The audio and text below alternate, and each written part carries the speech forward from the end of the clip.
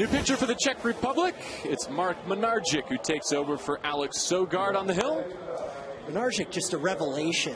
He was a young pitcher, comes out to MLB Academy tryout in Czech Republic, hadn't really been followed by scouts, shows up and starts throwing 90 miles an hour. You saw jaws drop everywhere. Rick Jack, a scout for the Phillies, who also worked with Czech baseball for a really long time. He had worked with them, he knew what was out there, and he signed him very quickly, and he's already turning himself into a player with a lot of potential in the minor leagues. If in hindsight, they might have preferred to start Alex Sogard and in the minor league, so it's something he's comfortable with, and if you're worried to and hope for the best after that. Swing and a miss, strike. When you've got the type of velocity Minarik does in this type of to beat Bunbury. 6-7 right. Look at those legs. You need to get extra special pants, and they still didn't fit him. That ball hit hard to right center field. Hema after it. Drum looking up, and this one is. You think, JB? Sweet swing and an 8-2 lead for Great Britain. They have not been cheap ones. No.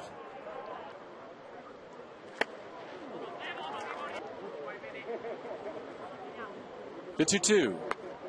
And the compete for the title. Heads up down the solo homer in the 7th. His 3rd run scored of this game. And verse it. No disrespect to Sam. Angeles, so he's a little laid back. Although swinging first pitch suggested otherwise. And Wiley. 1-2 off the hands and back out. We'll play ball. Here's the 1-2. You look at another 1-2.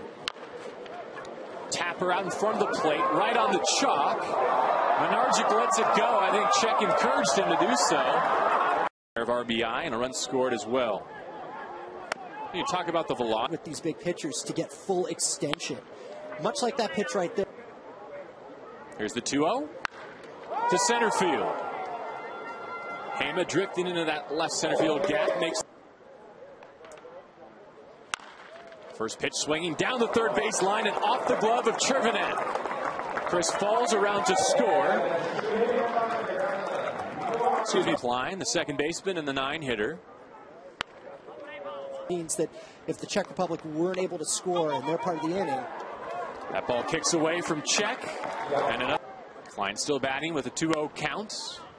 Andy Berglund and his crew. He just never got it going in both instances.